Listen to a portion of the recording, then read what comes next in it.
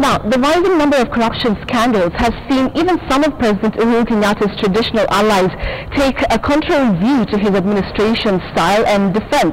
Former President Mwai Kibaki asked President Kenyatta to listen to his critics to help him get perspective on some of the issues of national concern.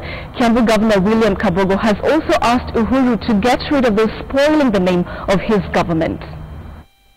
Ikiwa mtu tunahitaji mtu tunayeona hawezi kututumikia au kutumikia nchi au kutumikia yeyote, basi wewe omba Mungu amsaidie,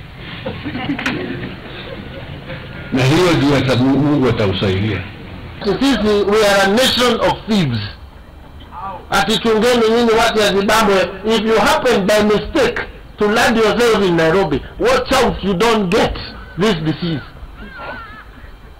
It's like they have bachelors of stealing. Na mwangalia tangu siku wamechukua usukani, ni miaka mingapi jamani? 1980 when I was in the university. Wachunguzwe kama ameiba. Tuko pamoja? Kuna sheria hapa Kenya. Uchunguzwe, upelekwe kotini, ufungwe ama utumiwe kufunga wengine kama ulikuwa mshahidi wa kuona watu wakiiba.